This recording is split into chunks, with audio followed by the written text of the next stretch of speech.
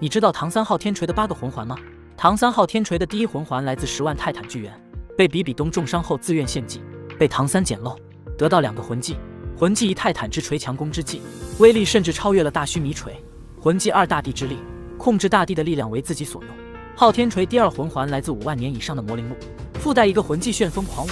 魂环技能专破力量型魂师。海神9考结束后，所有魂环年限提升5万年，因此该魂环后期晋升为10万年魂环。昊天锤第3魂环来自5万年以上的重甲虫王，附带一个魂技定力之破。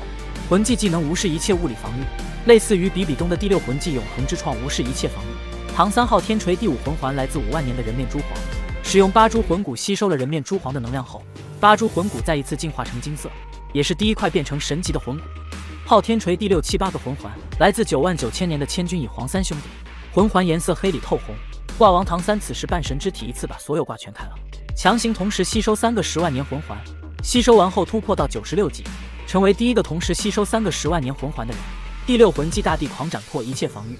第7魂技气魂真身，所有昊天锤魂技增幅1000%，不限使用3小时。第8魂技千钧避雷，可防御封号斗罗。第9魂技10次攻击。